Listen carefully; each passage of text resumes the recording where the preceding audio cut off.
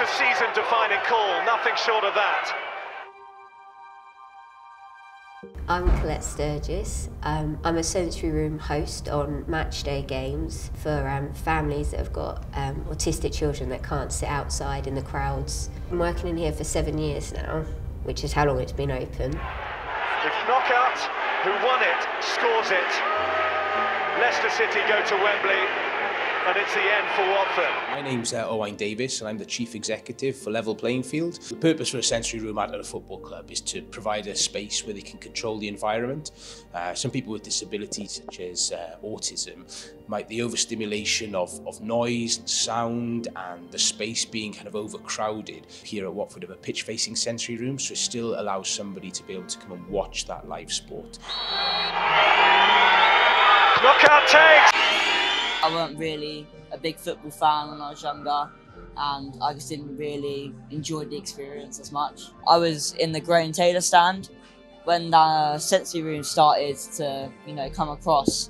That's when we started using it, and my mum got in contact with some people, and it felt really comfortable and nice. When we first come into the Graham Taylor stand, it was very busy outside, lots of fans. You'd then queue up at the turnstile to get in. You'd then have to get through all the crowds of people to find your seat, and then it was very noisy. Kane at that time used ear defenders. It didn't give him a chance to kind of concentrate on the game and what was happening because he was so distracted. And then when we attended sensory room, we had that immediate break of the busyness.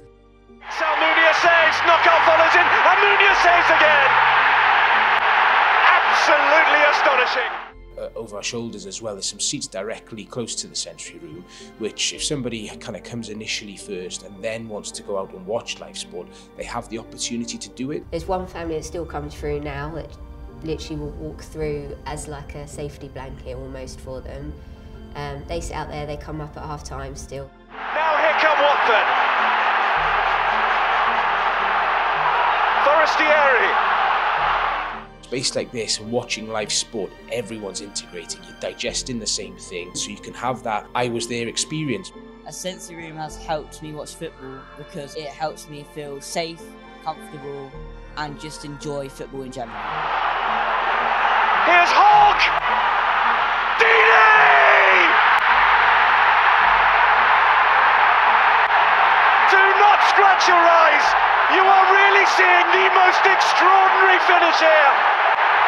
It almost mirrors the final day!